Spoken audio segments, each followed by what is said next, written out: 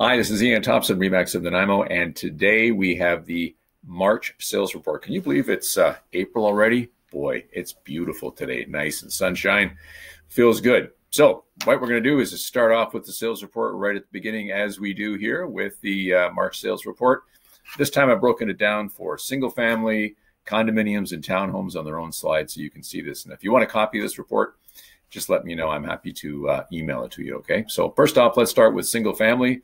As we do, 2023, we know 101 single family homes sold all over Nanaimo. And last year, 145 as we go through the numbers here, 2021, 193, 2020, 90, and 2019, 94, which is interesting. We sold more homes than we did pre-COVID way back here in 2019, although it doesn't feel like it. It's an interesting market with inventory, and we'll get to that in a minute here. Average price.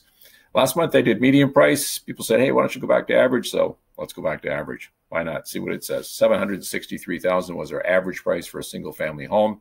$975,000 last year, no surprise. $749,000 in 21, $592,000 and $544,000. Look at those jumps from 2019. And this is the number of active listings.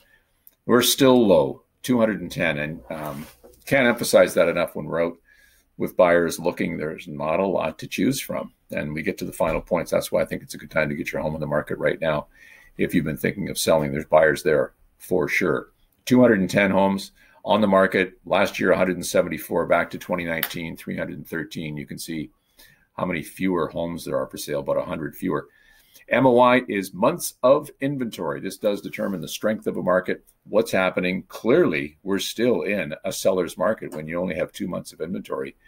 There aren't any deals anymore. Those deals happened in November, December. I was talking with my friend Adam in the parking lot, and we were just chatting about that. And the deals were last fall, and right now the sellers are in control for sure, with only 2 months of inventory. For it's going to take that long to sell those 210 listings. Okay, so let's move on to condominiums. What do we have here? 21 sold this year, 37 a year ago, 39 in 21, 13 in 20, and 34 in 2019.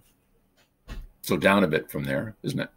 Average price, look at these jumps, 482 now, 462 last year, 382, 341, and 292. So big jumps in multifamily pricing. Certainly the new construction that's going on in town, you've seen those buildings all over the place, whether it's behind, the Grand Hotel or any of those ones where they came on the market. Prices are higher, well over 500, which is pushing our average price up.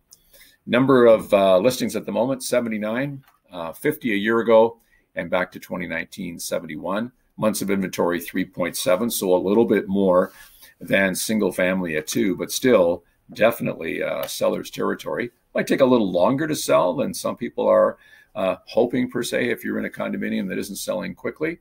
But still, those prices keep it in the seller's market. And townhomes, here we are for 23, 17. In 2022, 34, 47, 26, and 13. Average price is 509. Number of listings, 48, and months of inventory, 2.8. There really are not a lot of townhomes for sale. And townhomes, sometimes they get together, with stairs or without stairs, but patio homes, anything without stairs right now, there's not much there. So if you have one of those to sell, that should sell pretty quickly. Okay, so my takeaways for the March sales report. Here we go. Inventory remains low. We've talked about that. Prices firming up. Don't see big price reductions. That doesn't mean prices aren't being, homes aren't being listed over market. And then we see price reductions. I mean, that happens in any market, doesn't it? Some people just want to try higher, and fair enough. It's their own home and everybody has the right to do that. More multiple offers, the next point. Yes, probably 3 times in the last 2 weeks. A lot of talk about that with buyers agents being in multiple offer situations, not going hundreds over, but still the idea is to compete is back again. Market busiest since the summer of 2022, I think. If you've been considering selling your home in the next 12 weeks, will be the best time for sure, and still a seller's market. Okay, so that's the sales report for this month. If you'd like a copy, let me know. Send me an email, ian@ianthompsonrealestate.com. And if you'd like to get together, talk about real estate, selling your house, buying your house, or just chat about the market, happy to do that. Just reach out at 250-616-3641. Okay, have a great day.